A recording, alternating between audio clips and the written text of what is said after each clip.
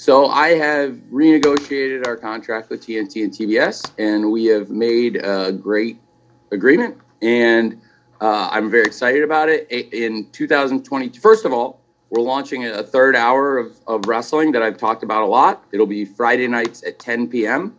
It will be in addition to Dynamite on Wednesdays, 8 to 10. So we're launching a show called Rampage. I'm really excited about it, and I wanted to do it for a long time, and it was part of our original extension over a year ago. So we're doing another show Friday nights, 10 p.m., called Rampage, and we'll continue doing Dynamite Wednesdays, 8 to 10. So very excited about Rampage at 10 on Friday nights. And actually, in 2022, and this is a great deal that they put together, and some very, very fair financial considerations for us in this. We will be moving to TBS with both shows in 2022. Dynamite and Rampage in 2022 will go to TBS. But we will not be leaving TNT because we're adding another great thing for the wrestling fans, quarterly. And I'm not sure which night they'll be on, but, in the past there have been great supercard specials for wrestling fans, like Clash of the Champions or Saturday night's main event, the Battle of the Belts. We're going to have our own supercard series, and we're going to have quarterly supercards still on TNT, which was another part of this great deal that we worked out with Warner Media. So it's huge news with another show coming to Friday nights, 10 p.m. It's a great time for wrestling fans. Friday night, there's a lot of people watching wrestling. Congratulations, Tony. You're doing it, man.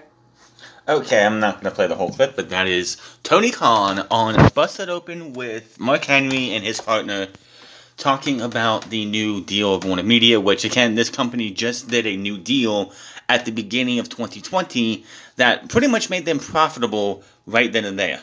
That was going to be going... Now, as far as I know, and it might be in this clip, may not be, that they didn't extend the dates of the years of the partnership. I've been looking all day, haven't seen anything about if there's any new years. Just that they're going from TNT to TBS, basically because Wednesday nights are going to be hockey nights for majority of the year. So, yeah, that's good on them. AEW Rampage. I'm hoping when they go to TBS, it does not stay on Fridays because, my goodness, next week is going to be a challenge because next week, due to the NBA playoffs, and this is another reason why moving to TBS is the best thing for them, is the simple fact is next Friday at 10 p.m., they're not going head-to-head to SmackDown, which would fucking suck. So it's SmackDown, and then you lead into AEW on TNT, which next weekend is the go-home show.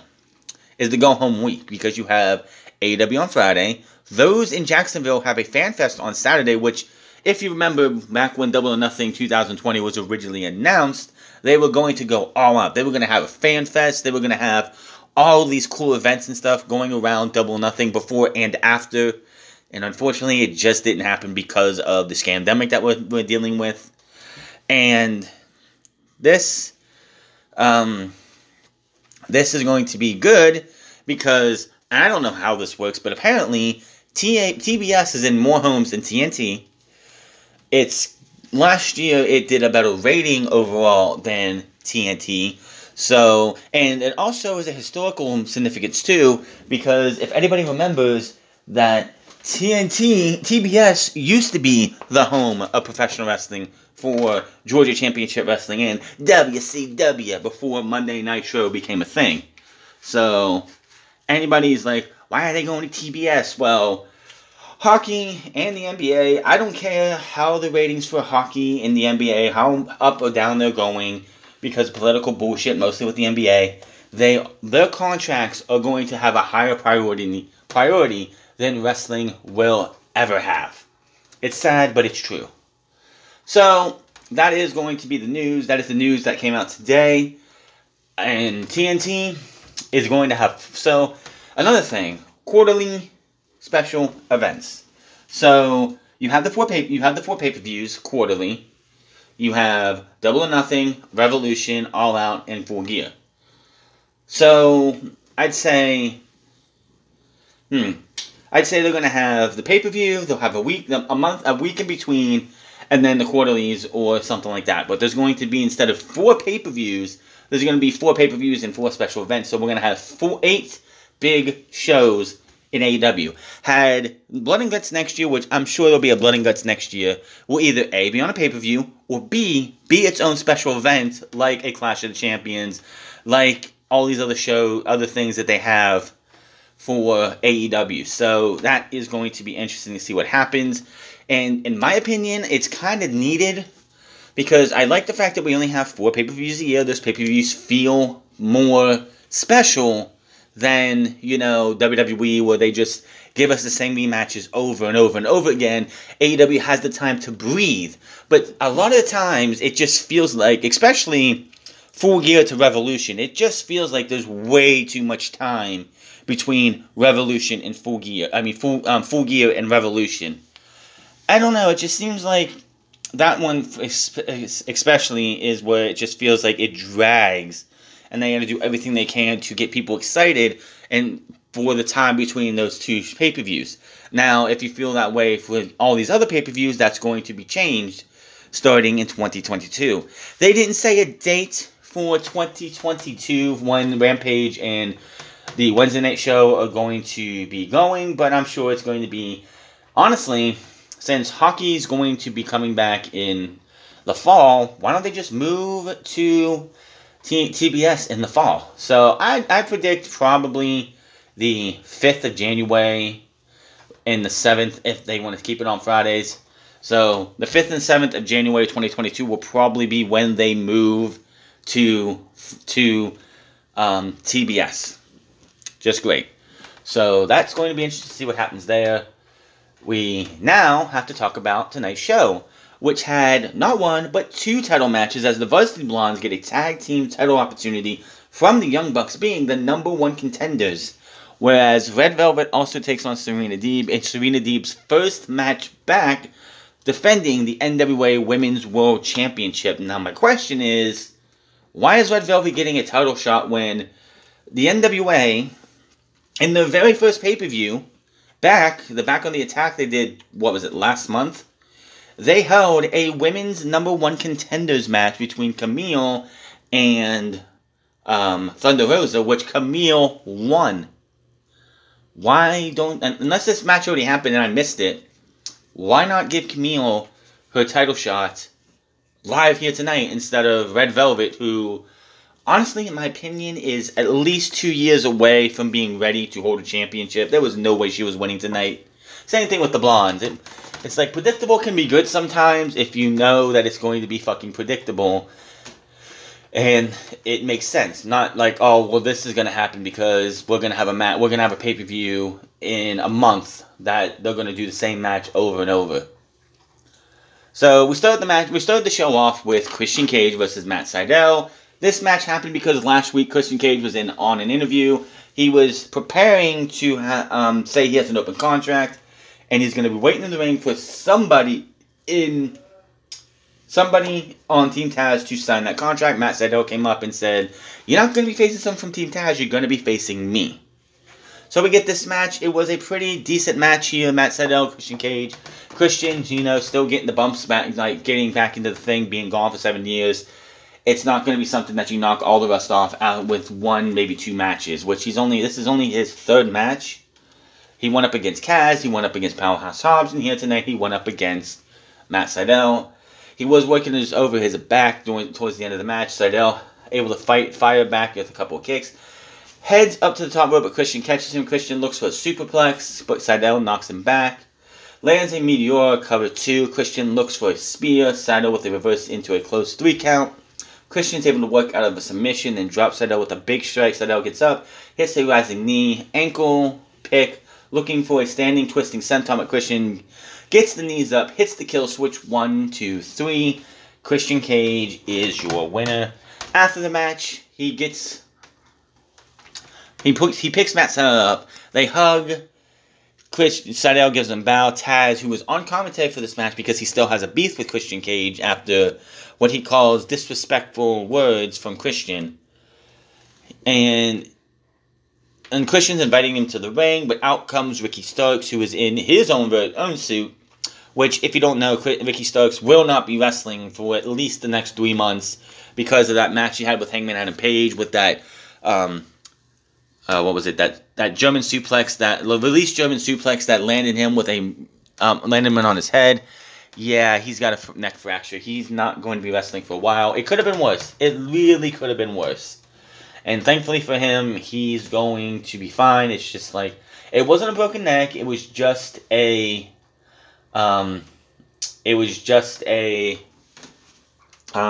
fracture. So, yeah, no surgery is needed. He just needs to rest, relax, be on commentary on Dark probably for the foreseeable future, and causing distractions for his boys in the show. So, they're beating up these two when Hangman Adam Page, which just was funny. Hangman Adam Page comes out, he's got his drink, doing what he did before the scandemic, handed it to Ricky Starks, went into the ring, he starts fighting them off.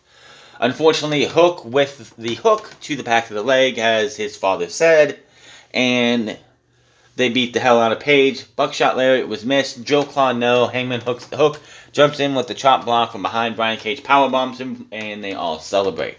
My question is, where was the Dark Order? I think they're getting tired of Hangman Adam Page.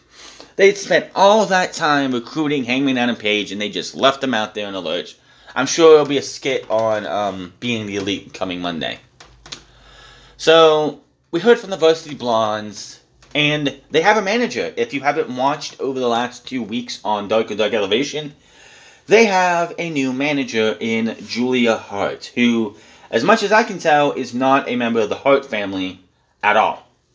I can't, like, somebody can correct that to me. I've never seen her before. But the day before she made her debut on Dark Elevation, she was a member of the Cody Rhodes Nightmare Factory showcase. She had a match, and then one night later she was on Dark Elevation, the next night she was on Dark, and then the week after that, she's the manager of the house. She's the valet of the Varsity Blondes. And, of course, she's blonde, too. She is a 2-time national champion. Here is the Varsity Blondes hyping up their match later in the night.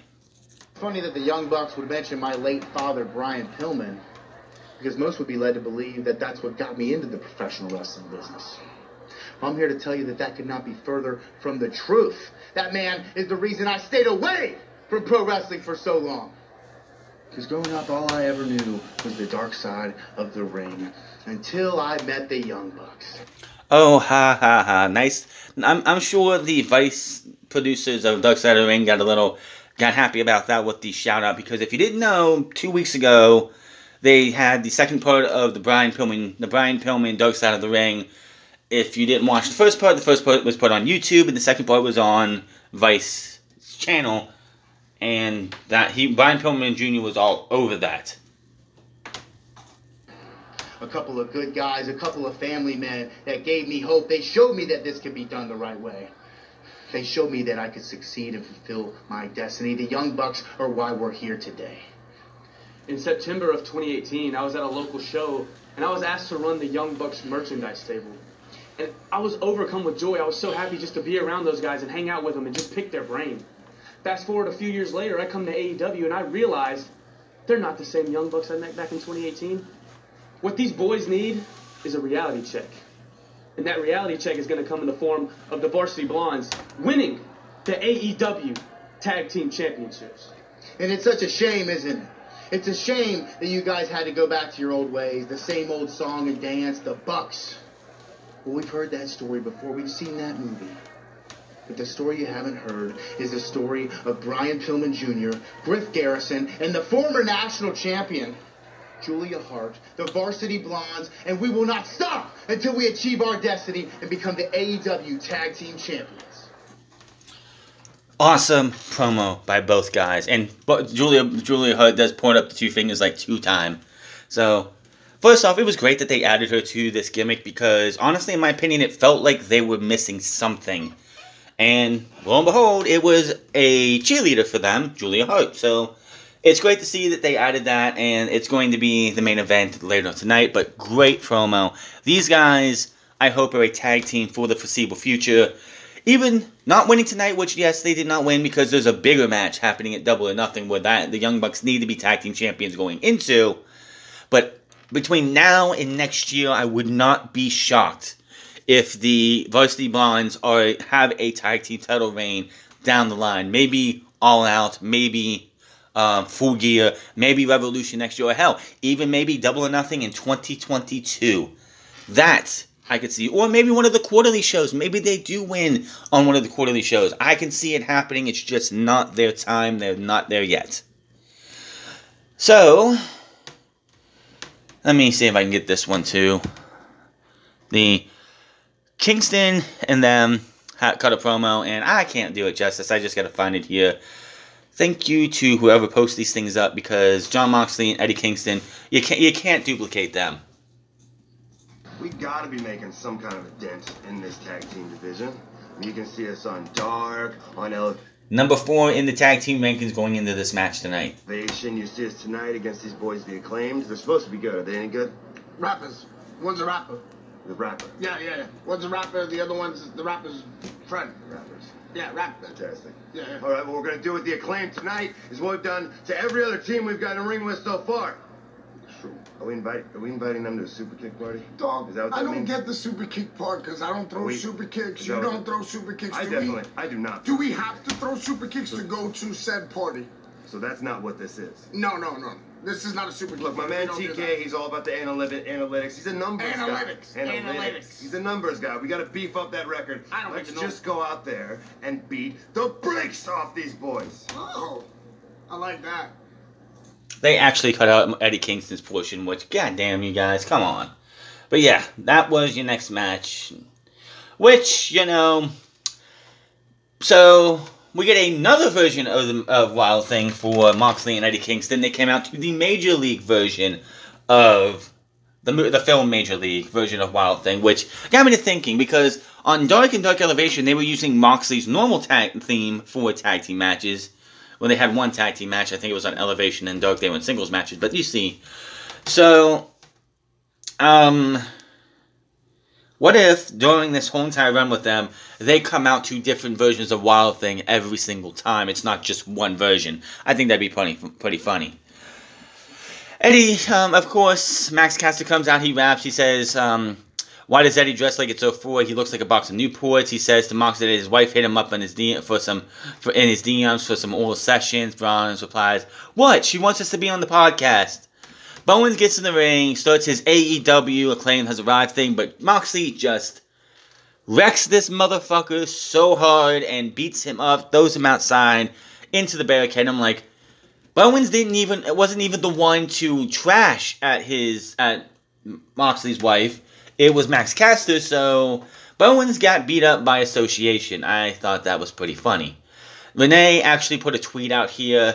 She said she had the Conor McGregor, who the fuck is that guy, meme, and said, let's get you a blue check mark and some W's, and we'll look for booking you in the fall. Thanks for the plug, Platinum Max. Here, brand new episodes this Thursday, every Tuesday and Thursday. So, yeah, I had to get that one in there. So, basically, this was Moxley and Eddie Kingston just beating the hell out of these guys. Yes, they got some work in, and Moxley and Eddie Kingston had no shot of losing this match. Yes, the Acclaim got some moves in. Moxley goes to the top, but Bowens hits him. Caster climbs up and hits a second rope suplex. Bowens up to the top, crossbody suplex combo cover. Kingston breaks it up. Kingston on the floor, throws Caster into the barricade, which...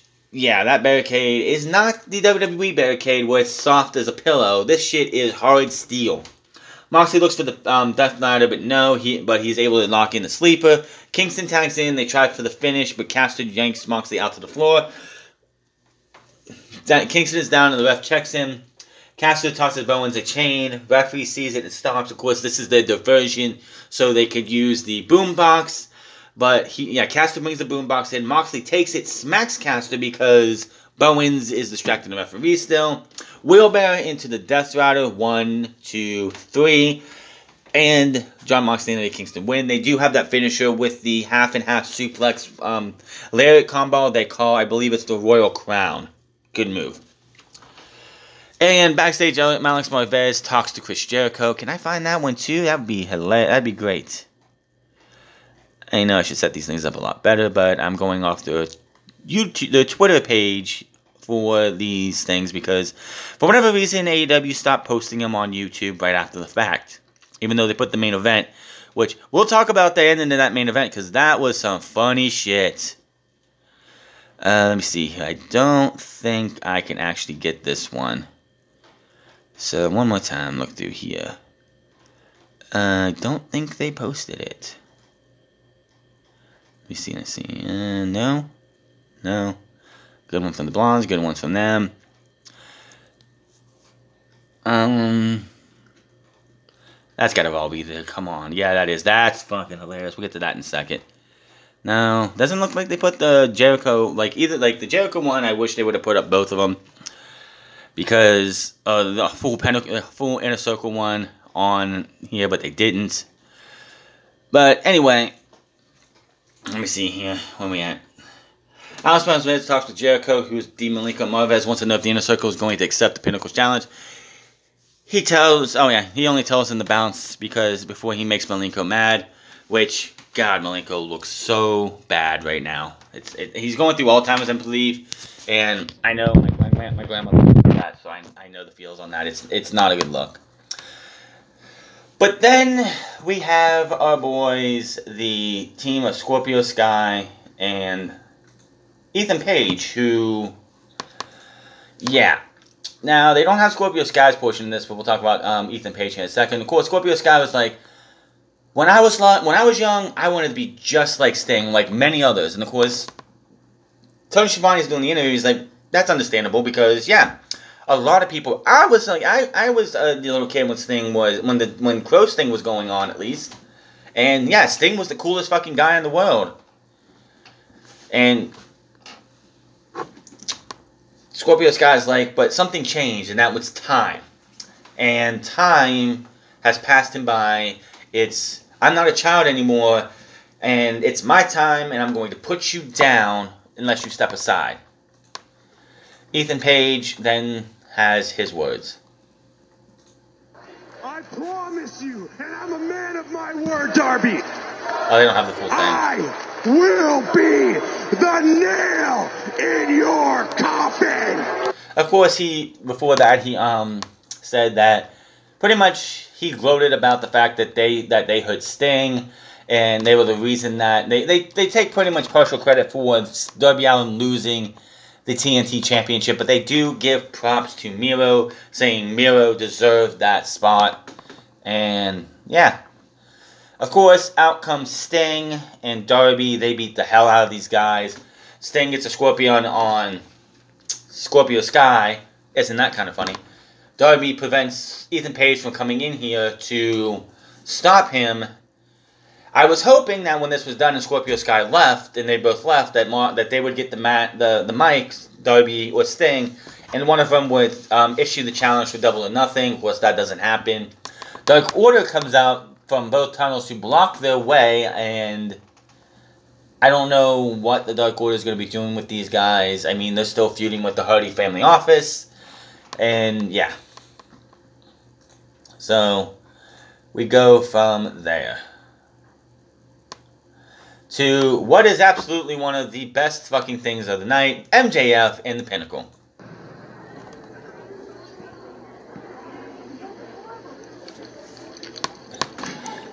Wonder with a bottle of wine, just chugging it all down. Take another. Me too. Gosh, Chris, you're just so funny and witty. Has anybody ever told you that? With your third grade humor. I mean, it's so great. Ha ha ha ha ha! The pineapple. Ha ha ha ha ha! My jerk-off friend. Ha ha ha ha ha! Let's just douse them all in bubbly, right? God, Chris, you're so good. You're just so good. And I hope it makes you laugh how great you are. I just hope you laugh and laugh and laugh and laugh. I hope you laugh yourself silly. Because for the first time in the history of your career, Chris, you're dealing with a guy who always gets the last laugh. You think this is enjoyable for us? You think it's enjoyable for us to beat you guys up every single week? No, what we should be doing as the Pinnacle, as the absolute best unit in this world, we should be chasing every AEW World Championship that this company has. We should be building a legacy. We should be building the foundation of what AEW is by being the Pinnacle. But we can't because we have to deal with you. We have to deal with you, Chris, and it's almost embarrassing. It's almost embarrassing after 30 years, you're still making a mockery of professional wrestling. You're still making a mockery of a sport that I and my family love. The last year, the Stadium Stampede was a dog and pony show. This year, we're in control. Hey. And it's not an SNL skit. It's not a rom-com. It's nothing funny. It's going to be serious. It's going to be... I want my drink. Sean. Sean got a little upset that the waiter wasn't pouring a drink for him.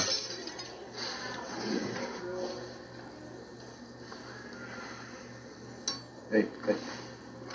That should take care of it. And Tully throws him a money clip. Okay. If you decide to do Stadium Stampede, just know it will be your last match, Inner Circle. Because when you're in the Pinnacle, you're always on top. Just a great promo from MJF, as usual. Dax, I think it was, gets some good time. Dax gets some good time too. And yes, they should be chasing titles, but they got to deal with this. That match, of course, is going to happen. We'll talk about the Inner Circle's response here in a bit. But just great. AEW Women's Champion Hikaru Shida versus Rebel with the Faker, Britt Baker. Oh, can't stand that woman. So, Rebel, of course, fakes her energy for the minute this match starts, and Shida's not having any of this shit and just starts beating her up. Rebel taunts and hits lands a shot. She taunts her some more, but gets smacked in the face by the champ. Baker and Shida talk some trash as Shida hits the black glove on for the Faker. Shida tries a long shot, but Britt has the championship, which is side number 1 that I don't think she's winning next Sunday. Referee distracts. Rebel hits Shida with the back of the crutch. And then Rebel says, well, you know what? I'm just going to hit a release suplex because that's going to be enough. Only gets a 2 count. Shida hits a knee bar breaker. Not the way you usually would. Usually when you do a knee breaker, you pick them up by holding their leg and drop it on your leg. No, that did not happen because Shida picked this woman up and dropped her on the fucking mat. Puts her in the stretch muffler. She taps out. And after the match, Britt Baker, the Faker, gets in, beats her up, jumps in the ring and attacks her, brings in the title and curb stomps her with the shittiest fucking curb stomp I have ever seen. Faker pulls the title up and holds it above her head. And that's sign number 2 telling me that she's not winning the championship. I mean, yes, it's AEW, it's not WWE, but can you tell me the last time a challenger looked as strong as they're making the Faker look, and that person goes on to win the championship? Tell me. When was the last time that happened? Because what happened when Jon Moxley and Kenny Omega had their match? What happened before that? Jon Moxley beat the hell out of Kenny Omega not once but twice, looked like the strongest person going in, ended up losing. This is the same thing. You're making her look way too strong for me to buy that she's actually going to fucking win. And that would be the biggest mistake if she actually won. Just saying. And then the second best part of the show, last week they had to do an audible. Last week they had to do an audible because of an injury to Orange Cassidy. Orange Cassidy got knocked in the head and fell down and was not getting back up, especially after a kick to the face and then a massive powerbomb. That holy shit. That looked bad. So they had Don Callis distract the referee, and Kenny Omega come out and knock out the Pack and cause a double countout, which they promised they would never do that, but hey, when real life happens, you have no choice but to do a WWE type move because it was totally a WWE type move. Well, last week, and I'll set this up because you're going to listen, they show us what happened last week after that, where Orange Cassidy was being checked on by the doctor, the best friends in his little alien were there, when Kenny Omega, Don Callis come in. Yo, EVP coming through. Come on, can we clear the room, guys? Yeah, For real. let's go, guys. We're checking on the kids. Whoa, Chris. Whoa. Chris Can we comes take up it to easy here? up to Doc, Kenny and just we gotta get everyone out of stares here. daggers We're checking at on the him. kid. Chris, Guys, come on. We're I'm a lover, concerned. not a We're fighter. concerned. Time to go. Beat it. Best friends and Chris leave. Bricks. We're gonna look after him. Oh, Hey. Sorry, Brandon. Hey, you're cool in my book, Doc. You can stay. Yeah, good job, Doc. Take care of the kid. Oh, jeez. Rough night at the office. Do you see what happened up there Bro. today? Do you remember? Hey, Don, pull up the footage. Yeah, I got the footage here. Did you see this? While you were there. Oh! You saw us, eh, Doc? Horrible. That's horrible. Okay, enough. Oh my God, the humanity of that. Okay, don't add salt to the wound. The point we're trying to get at here is, Orange, we value you in this company. And this isn't just the champion speaking. This is an EVP speaking to you right now, okay?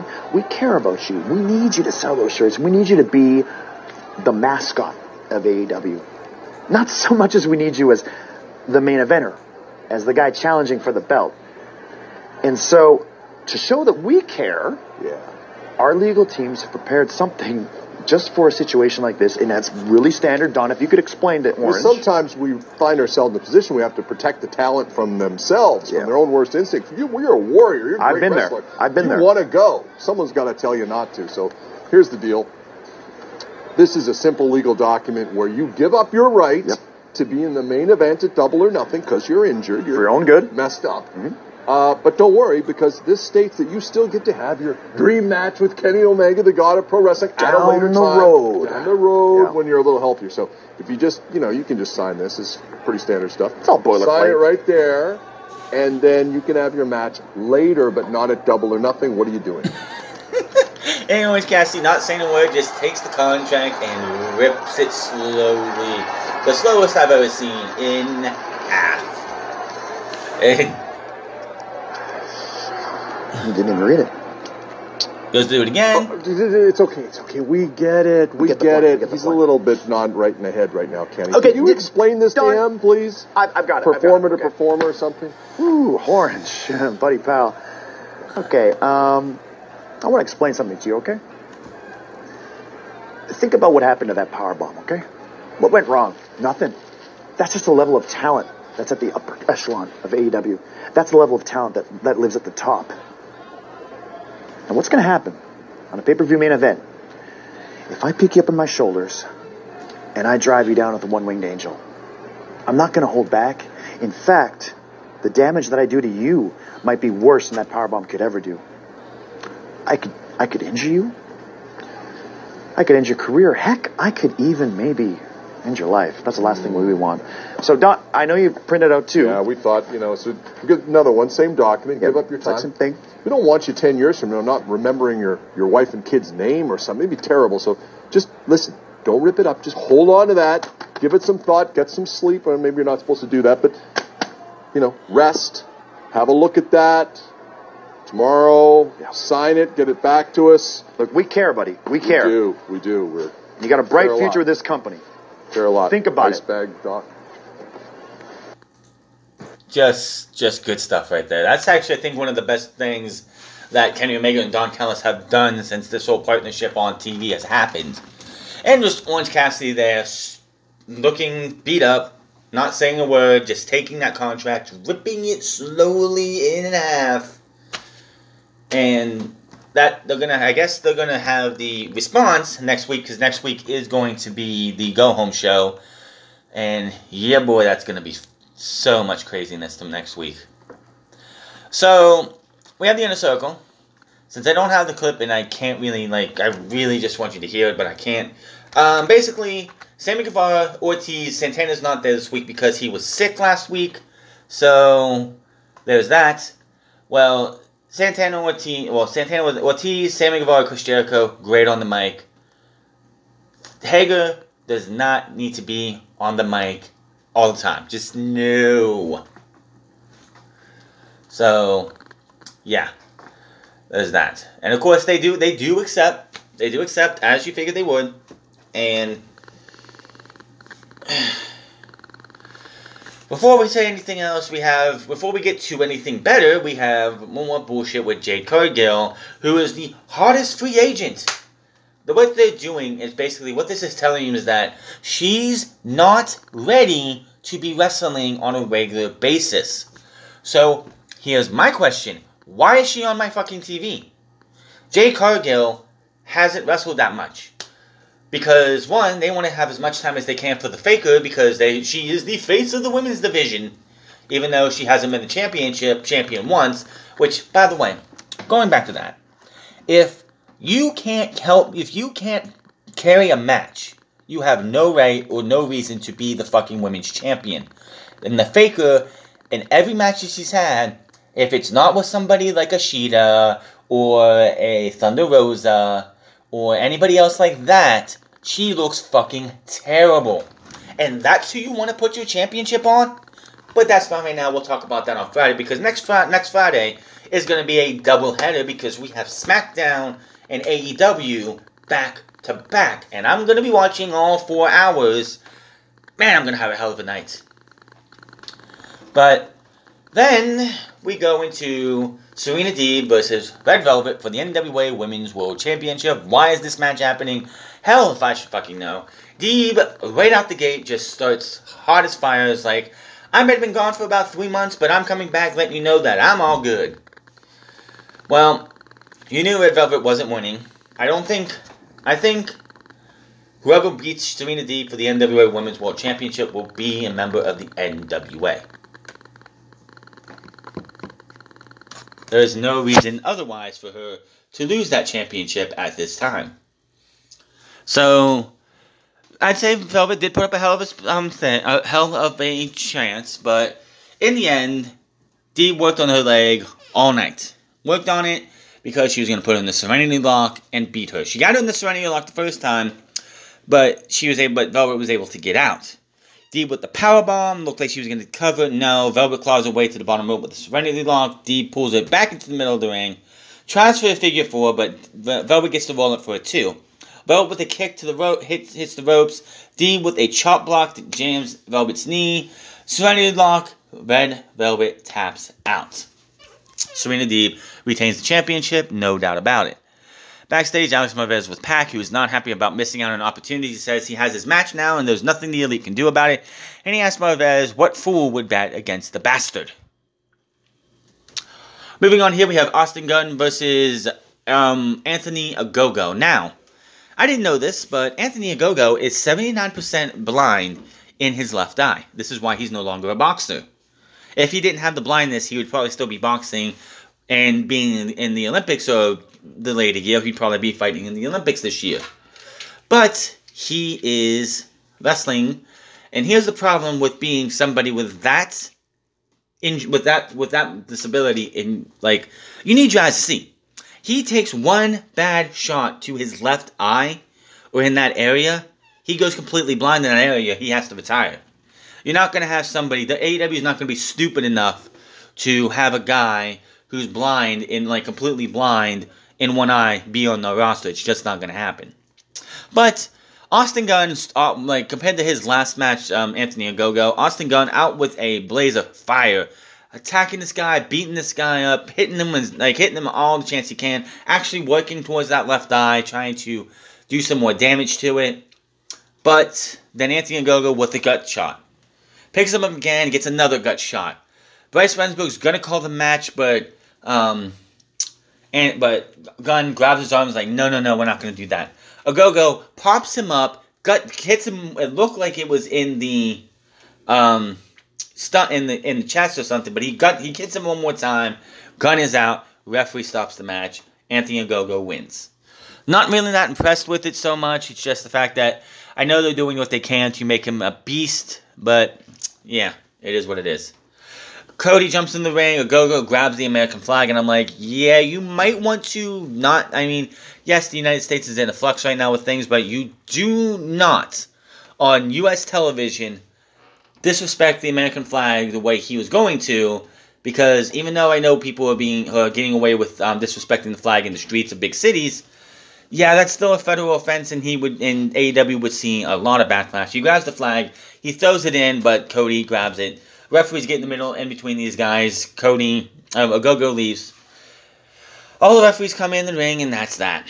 So then we have the fallout from SCU breaking up last week.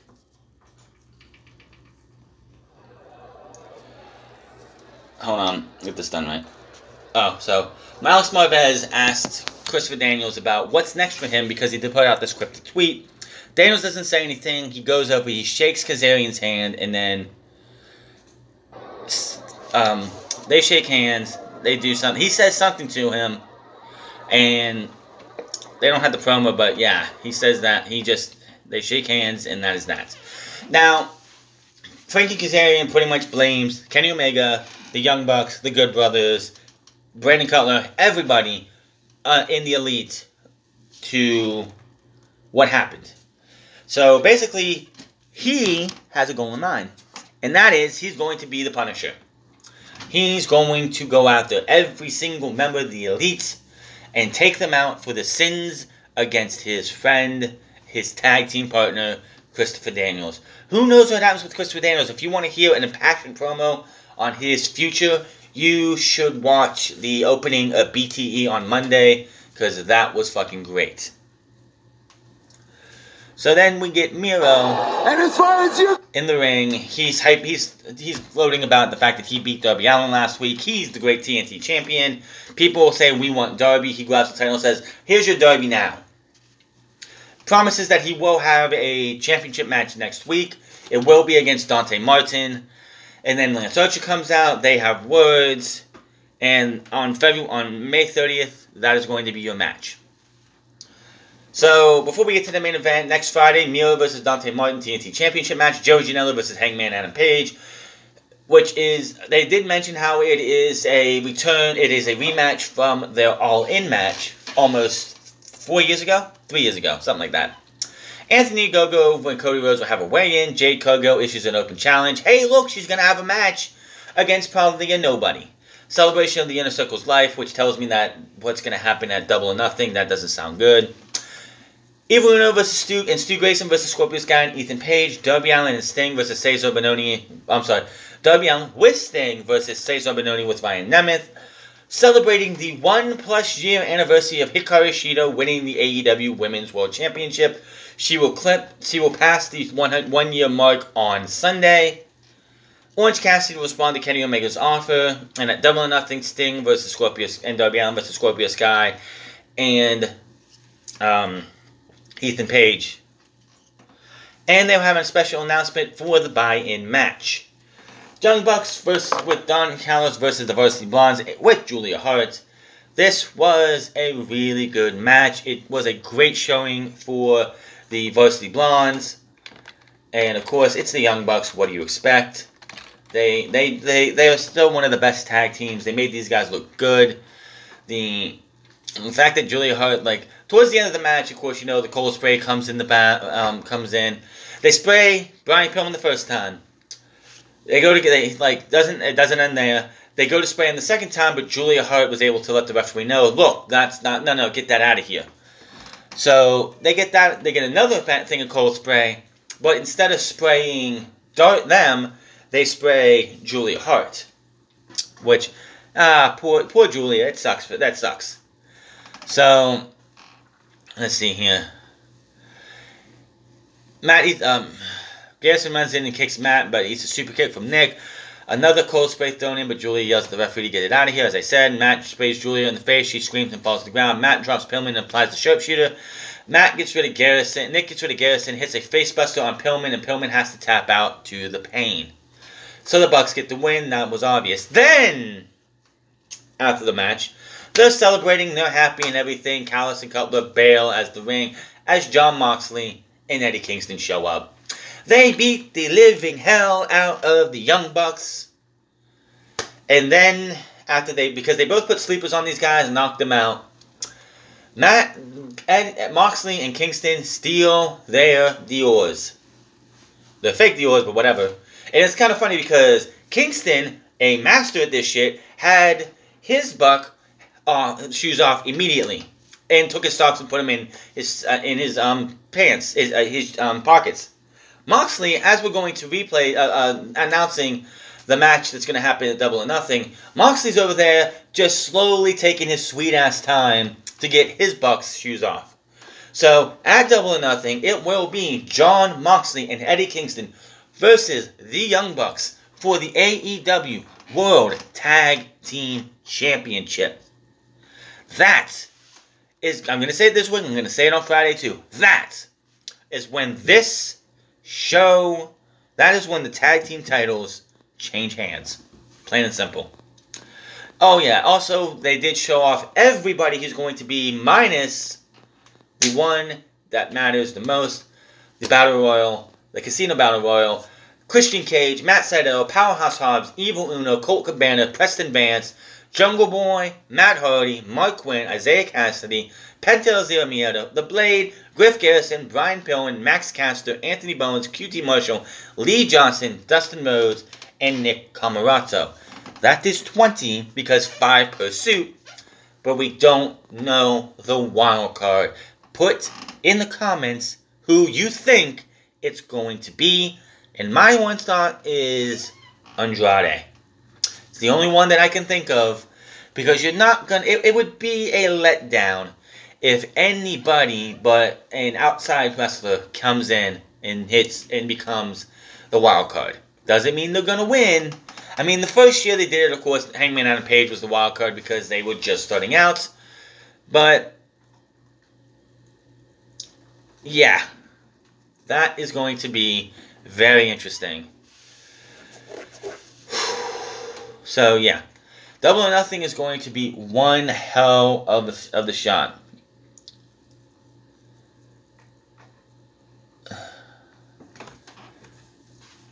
So yeah, and Double or Nothing is going to be great. Hopefully, it's like the best show of the year. We have the Stadium Stampede, which of course will probably be filmed before the live show happens. It's probably going to be, since they're not going to be here on Wednesday night next week, I'm pretty sure they're going to film the Stadium Stampede that night. Of course, everyone knows Chris Jericho is injured. He is out 4 to 6 weeks for regular competition. I don't know what they're going to do. So, yeah. Yeah. So, yeah, we'll see what happens. Double or Nothing's going to happen next week. Next week, it's pretty much simple. Monday Night Raw on Monday review, SmackDown and AEW, and a double review on Friday. If they happen to do anything for the if the FanFest is aired anywhere and I can get a hold of watching it, I'll give my thoughts on things if they do anything because there's supposed to be matches there. But of course, then the pay-per-view on Saturday. On Sunday. So, very big week coming up next week. I cannot wait to see what happens. Next week is going to be fucking huge, and it's going to be the biggest week in professional wrestling in 2021 thus far. But that is all I got for you. Hit that subscribe button, comment down below, like or dislike this video. Find me on Minds at the Front Club. Find me on twitch.tv/thefrontclub, and find me on Instagram at the Front Club. And I will see you guys on Friday for another episode of SmackDown. Until then, my name is Franz, and I'll see you guys later.